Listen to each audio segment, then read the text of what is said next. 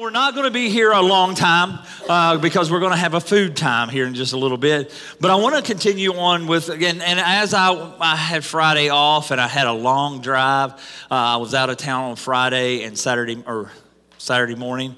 And so I had a lot of time in reflecting and praying and saying, God, as we go through this sermon series and how we attack what the enemy is trying to try to get our attention and get us diverted and be able to think, oh my goodness, everything's against me and all this. And I want us to get back to the place over the next few weeks. And we are blessed with Pastor Anson going to be preaching next week. And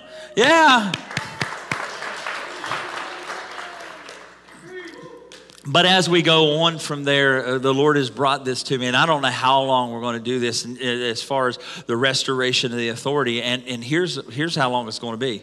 Until I can get our church to realize the authority that God has given you to live a life that is above better than what you can ever imagine.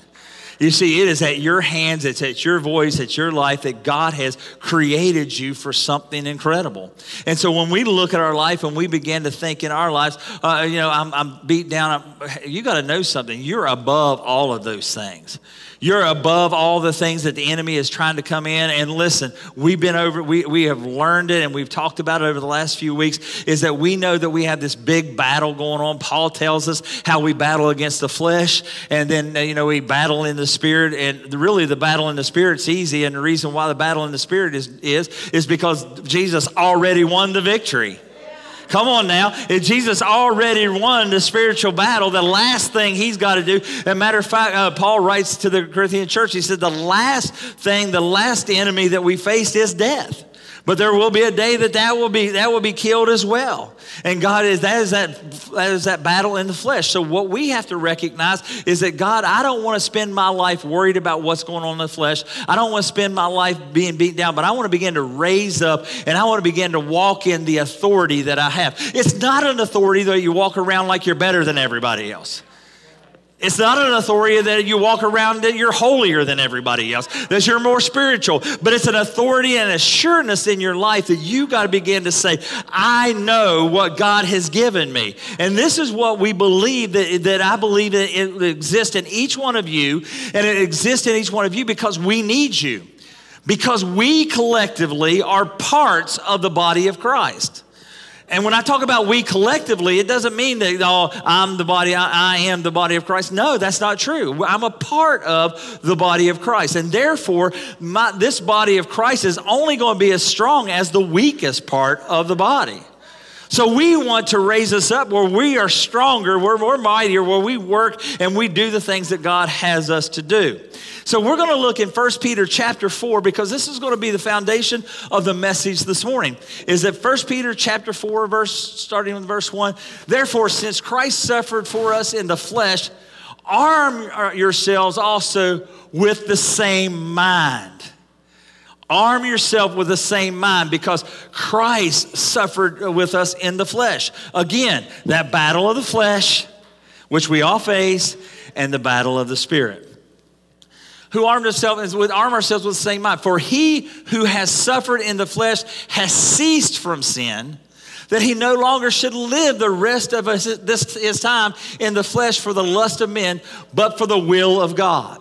So there we began to look at something. We're not looking at the things that keep drawing us off to the flesh, but we should be walking after the will of God. His desire for us is to move that in our life. And we say we want the will of God. Well, I'm praying for the will of God. Honestly, we aren't. Most of the time, our prayers are, God, do what I want to do, how I want to do it. And if you don't do it that way, then I'm saying, God, I don't know your will. It's because we don't know God's will, because we don't want to connect up to what he's doing in the spirit in each one of us. See, in order to get to a place where we walk in that authority, we have to be trained and told what not to do. A policeman standing with authority, he will stand and hold back a whole line of cars with his hand because he has authority. Amen? Does he have power to hold back those things? No, he has authority. But his authority is backed up by a great power that initiated his authority. In our lives, we've got to recognize the power that is in behind us. Is that the police that walk the police that walk around there with badges on, they have authority to invoke a law that has been given by somebody else. You see, that is what we as Christians should begin to do. God has given us a principle and an authority behind it. He said, I want you to be that authority upon this earth. So we have to do it, and the way we're going to do it is by doing his will. We'll go on and we're going to read almost this whole chapter because it's important. For we have spent enough of our pastime. We have spent enough of our past lifetime in doing the will of the Gentiles. When we walked in the drunkenness, is that me or is that? It is. Is there something wrong? Okay.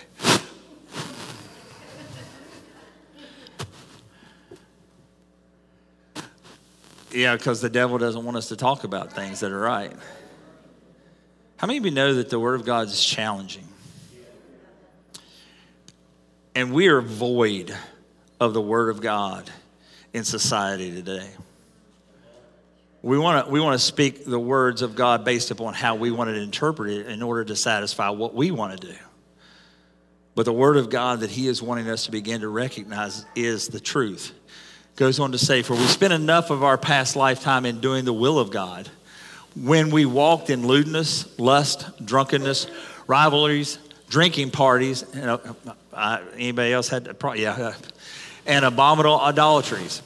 In regard to these, they think it's strange. In regard to these, they think it's strange that you do not run with them in the same flood of dissipation, speaking evil of you.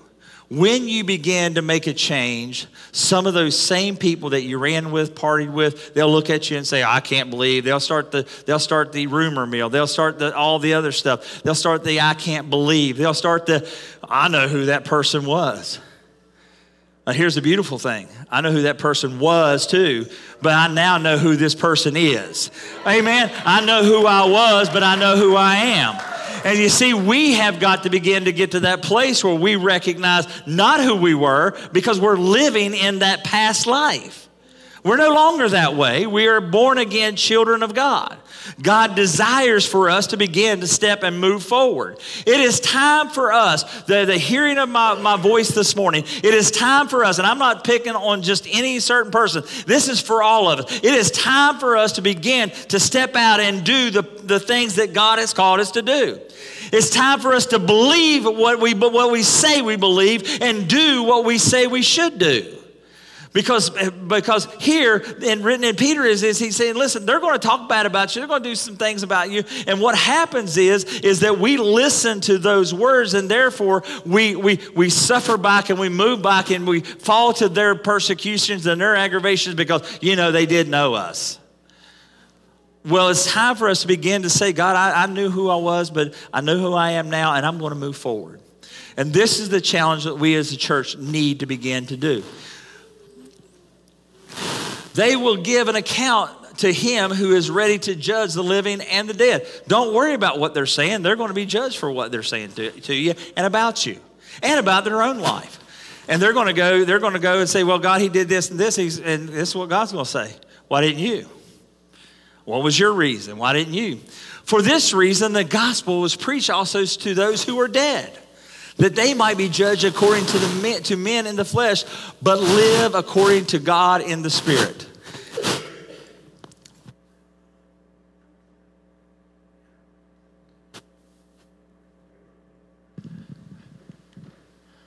But the end of all things is at hand.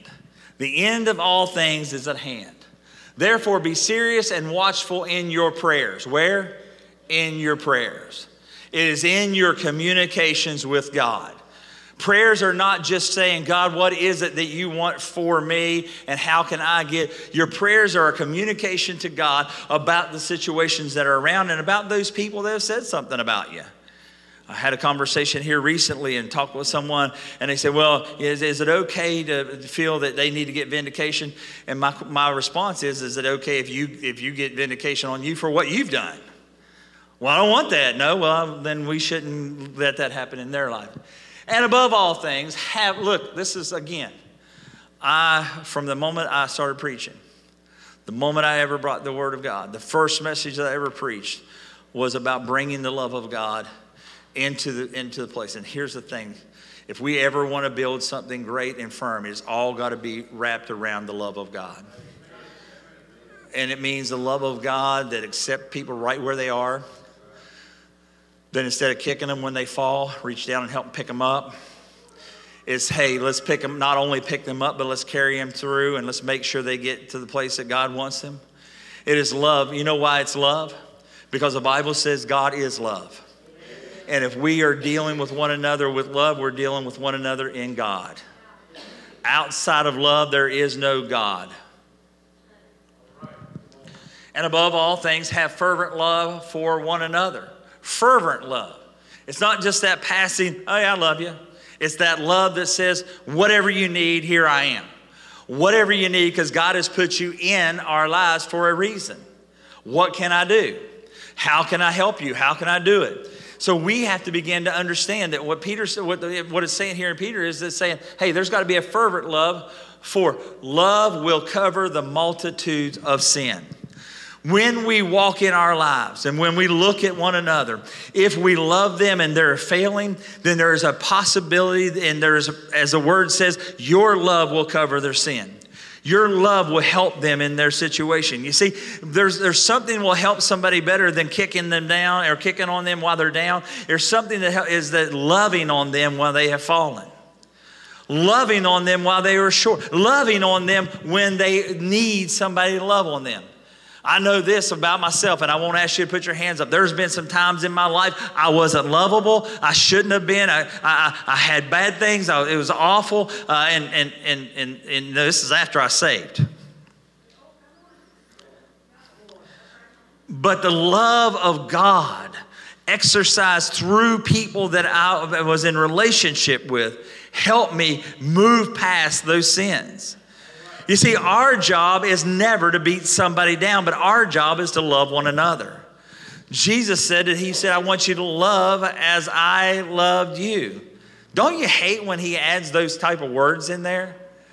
Hey, forgive as I forgave you, but that takes a lot of stuff out of you, right?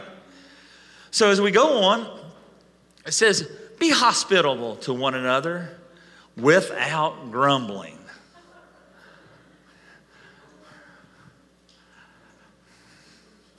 We could do an altar call now, can't we? I love it when I read the word because it's the word. We can blame it on the word. It's not me. Be hospitable to one another without grumbling. As each one has received a gift, minister it to one another. This is the thing that God wants us to begin to believe in our lives that we can honestly say proudly, I am God's gift to the world. But so are you. But so are you. God has put a gift inside of you to go out and to share and help expand the kingdom. Each one of you has received a gift. Minister to one another as good stewards of the manifold grace of God. You have a responsibility to steward the grace of God. You have a responsibility to give that out to one another. You have the responsibility through the word that you steward the grace of God for those that don't have the grace of God. How are you stewarding it? How are you taking care of? How are you taking care of the thing and the grace that God has given you? How is that manifested in your life? Because it is our responsibility to look and say, God, you have done this for me, and I have to steward. You have given me grace, and I have this grace, and am I going to be the one that is going to bestow that grace upon somebody that you don't think is as good as you?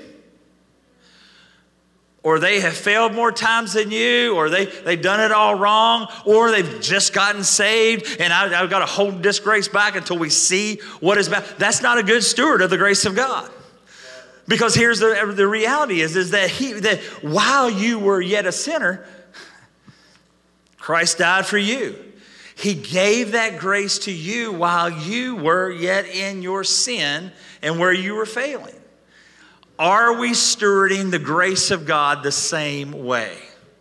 Are we walking in the midst of a family and a church that begins to say, I am a steward of the grace of God. I've got to give grace to where I think grace is really needed because they're really messed up. And here's what the scripture, I'll give you a scripture for that one. If they're really messed up and it's really bad, where's that sin abounds? Grace abounds much more. So therefore, you're a steward a greater amount of grace. You're a steward a greater amount of love. Why? Because love will cover a multitude of sin. If we will begin to love on somebody, there are people, because it's love that gets people to Christ. It's not condemnation. It's not all hardcore preaching and screaming and shouting. It is showing them the love of God. Because I'll tell you what, I don't like this God that people portray him to be. I don't like this God, and honestly, they stand on a platform or stand on a street corner and talk about how bad these people are and how bad that's not Jesus. Jesus would be the very first one to say, but they need my love. But they need my grace. They need to see how I love so that they can be drawn into that. That is our responsibility. So as we go on, verse number 11, if anyone speaks, who's anyone? So if anyone, let him speak as the oracles of God. Oh my goodness. How God begins to speak into our life and what his rules are. I love Jesus because not just because he saved me, because he only gave me 2 things to go by. It's only 2 rules. These are my commandments. That you love the Lord God with all your heart, mind, and soul. And you love that one next to you the same way. Now there's a bunch of people who are wanting to get up. But anyway, if anyone ministers, let him do it as the ability in which God supplies. Trust how God is going to supply that. Don't worry about what you're going to do or what you're going to say. When I finally got free in ministry was when I began to realize something through the Spirit and through praying. The results aren't up to me. The results aren't up to what I'm supposed to do. I'm supposed to preach this. I'm supposed to lay this out. I'm supposed to go through this ministry series. I'm supposed to do this. But the results are up to the Holy Spirit. But more than that, the results are up to you. Hello? The results are up to you. What are you going to do with it? How are you going to steward the word in your life? How are you going to steward the love of God in your life? How are you going to steward the love of that person? You know, that one, the one that really you'd like to strangle. How are you going to steward the grace of God to them? I see some husbands looking at some wives. But anyway.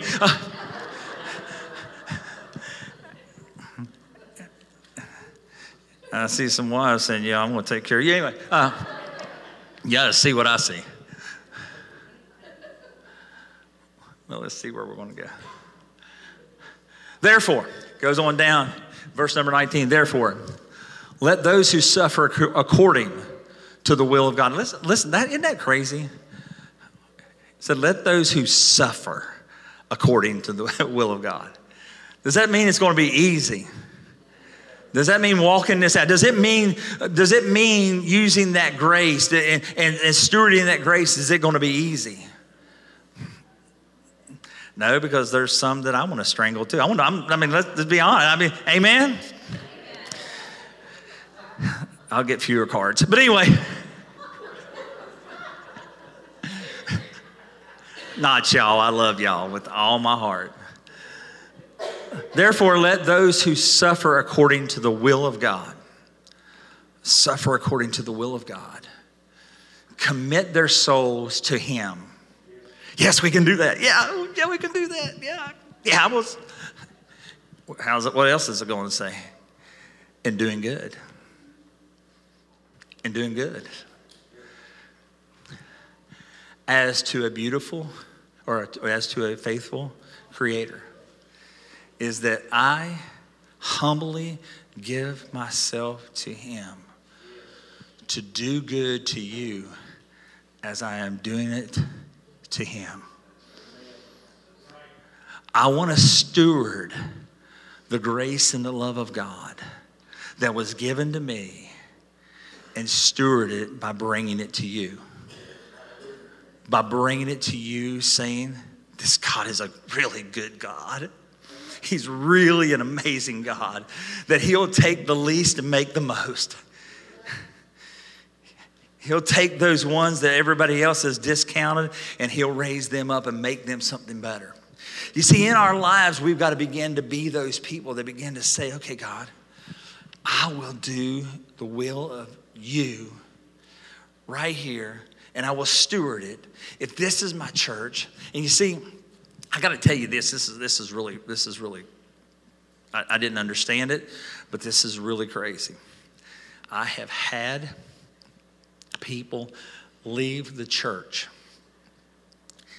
and in leaving, they said, you expect too much out of us.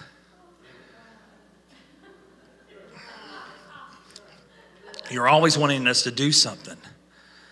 I want you to go to heaven. And works aren't going to get you there. But because you're going there, you should be doing some things while you're on your way there. Because honestly, there is this, I want to show you this. This is really, really cool. You see that? This is the Jordan River. The Jordan River. It's one of the most fruitful rivers in the world. And I want you to see what it flows into. The Dead Sea and the Sea of Galilee. That's crazy. It's got this river is one of the most productive rivers in the world. And it flows into two places. And I just heard that this week, so I stole it, but it goes with my message. It flows into the Sea of Galilee, and the Sea of Galilee, I did a study on it. It has so much rich nutrients. It has so much stuff in it. But it also flows into the Dead Sea, which nothing can live in. They both have the same source. They both have the same thing flowing into it. The difference is the Dead Sea never flows out. The Dead Sea doesn't flow out and do anything, but the Sea of Galilee flows out. It flows out, and it takes care of a lot of area where it is. You see, so it doesn't matter, using this same analogy, it doesn't matter if you're getting the same word as the person next to you. If you don't flow out and do something about it, there's nothing that will ever grow inside of you.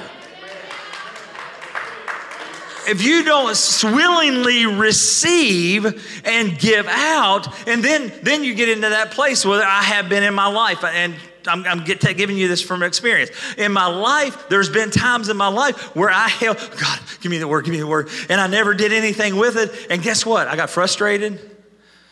I didn't feel like going to church. I didn't feel like being a part. I didn't feel like I was hearing the Lord. The reason why I wasn't hearing the Lord is because he had already spoken to me, and I wasn't doing anything what he had spoken to me, so why would he tell me to do something else? Come on, anybody else ever been there? So when I looked at this, I'm thinking, God, you're right. You're right. There have been people that have left here that have refused to get out of a Dead Sea experience, that they were always consuming but never giving out. And they died spiritually.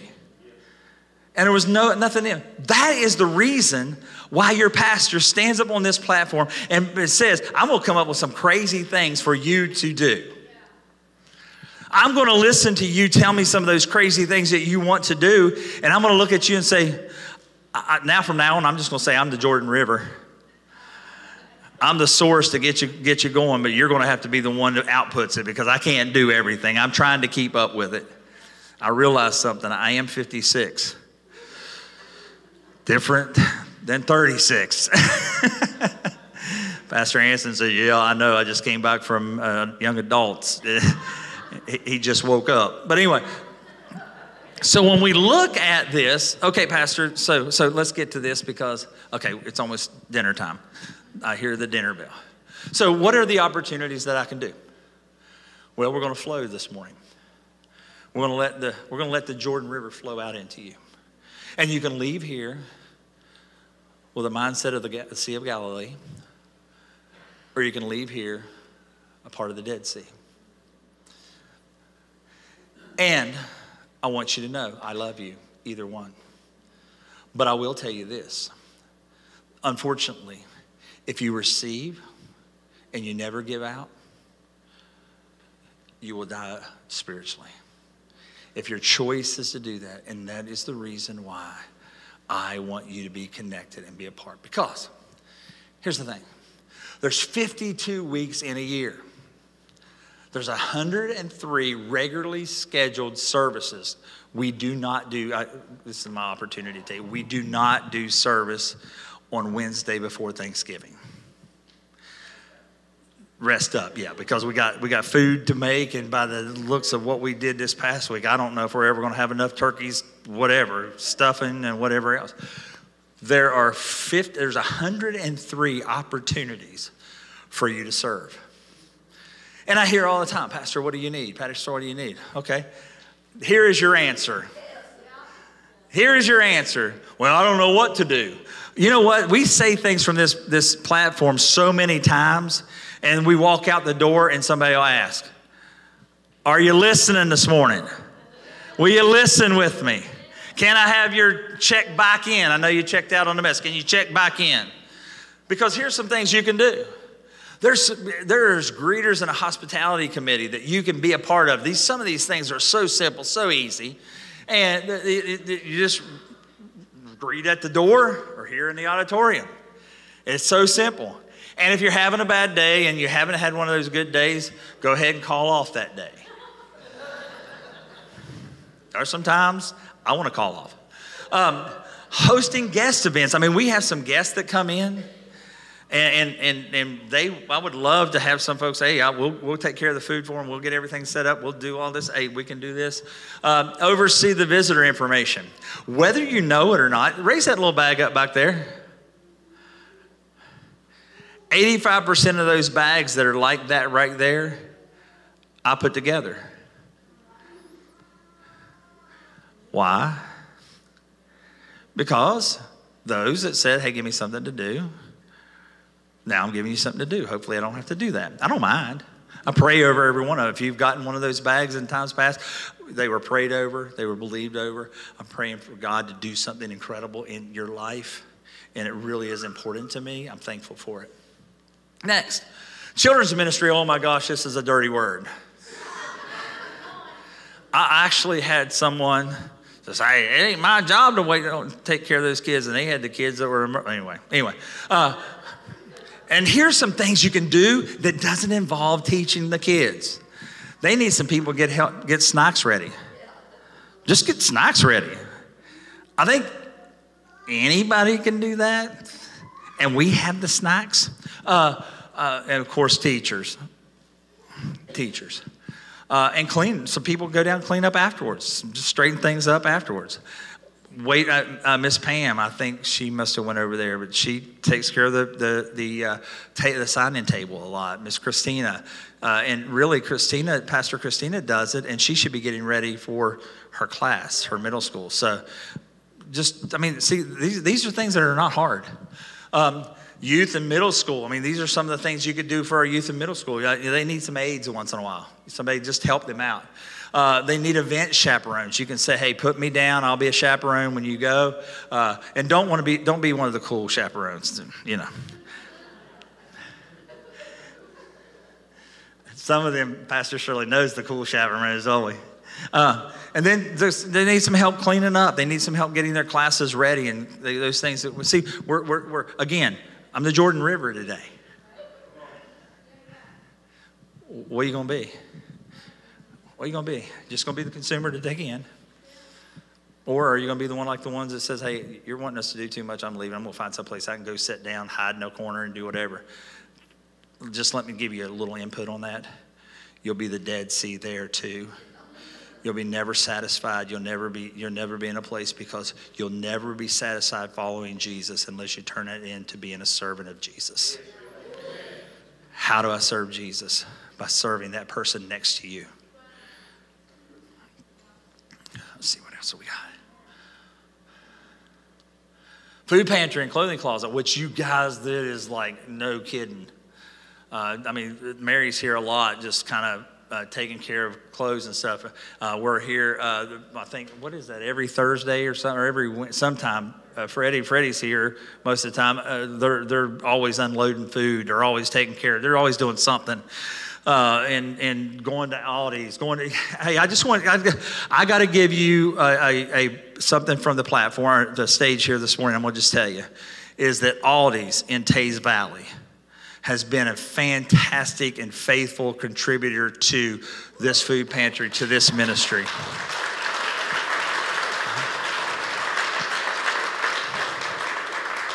So if you have an opportunity to serve them or go by there, say thank you on behalf of the bridge.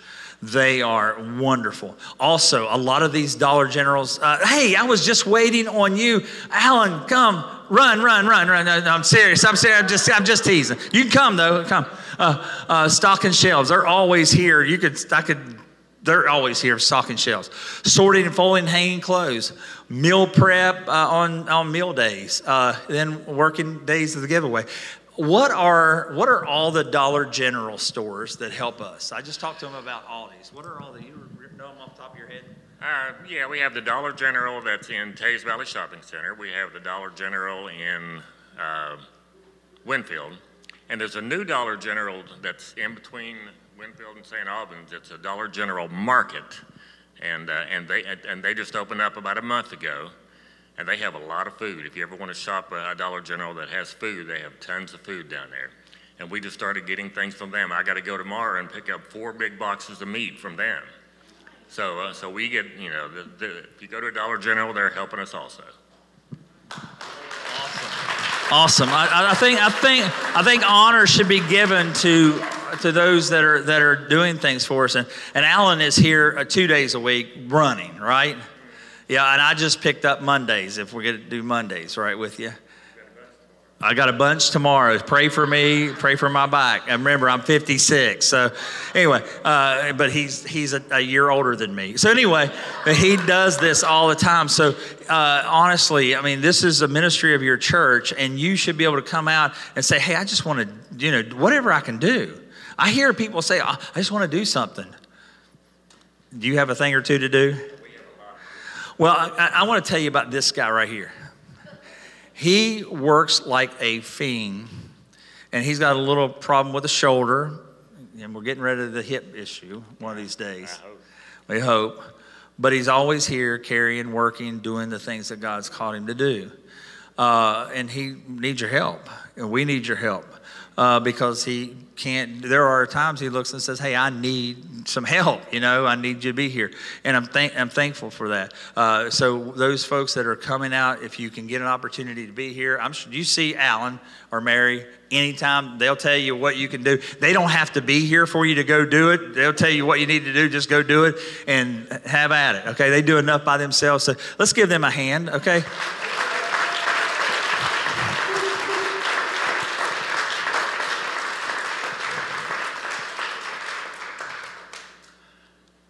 And of course, the last thing I'll bring up, your church care.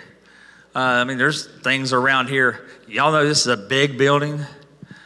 But I got to tell you, too, it's older. We've done a lot of renovations, but it's older.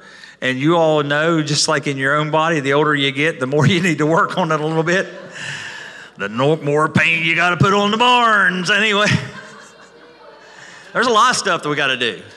Mowing and garden care. I mean, we got, hey, how many of you all have seen the new garden area out front coming in? How many of you just walk by and say, what? I don't even recognize. We spent some money to beautify what it looks like to come into your church. Always we could use somebody to help. If you need to know what to do on that, Miss Kathy, as a matter of fact, she is like,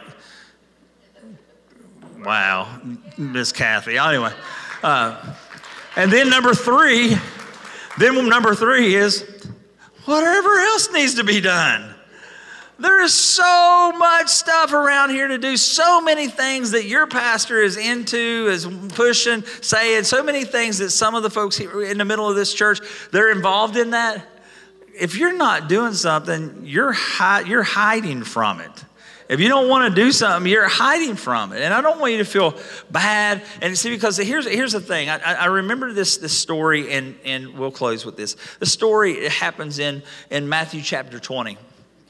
It's about this wealthy landowner who had all of this stuff, and he said, I got to get some workers. I got to get some workers, and I got to get them now. So he went out and got a bunch of workers, and he negotiated to deal with these workers. And he recognized that they weren't getting it all done. About halfway through the day, he went and got some more workers. And he's saying, hey, we got to get these workers to do. So, because what I'm going to take away from you is I ain't been here very long. Because they weren't getting it all done. With an hour left in the day, the landowner went and got some more workers. And he said, I need some work. So they got all the work done. So he said, I need you to do this. I need you to line up with those last ones that came and all the way to the first ones. So they lined up there. And here's what it says in Matthew chapter 20. He said this. He said, I want you to line up. And he said he started giving them money. And he'd give the ones that were first, that were only been there an hour, the exact same amount that he had agreed to with the ones in the last. Well, the ones in the last, I guarantee you, were saying, oh, goodness, I'm going to get so much more. I know we agreed to that, but I'm going to get so much more. And he started handing it out. And every person got exactly the same. Got exactly the same. Here's the thing, that those people that had been there all day got mad. Got mad. They took my ladle. They stepped in front. They're getting the same blessing. And Jesus said in Matthew chapter 20, verse number 1, he said, the kingdom of heaven is like this. Remember, we've been talking about the kingdom of heaven. It's like this. You haven't been here very long? It's all right. Because you'll get the same blessing as the person who'd been here forever. Because this is what I like what Jesus said. Jesus looked at them and said, is it not my blessing to give? Is it not mine to give? He said, that guy, this wealthy landowner, it's mine. Why are you questioning mine? Don't worry, because the last will be like the first, and the first will be like... So he's saying to us, he's saying to you, if you've been here a short time, you think this is your church, step up, do it.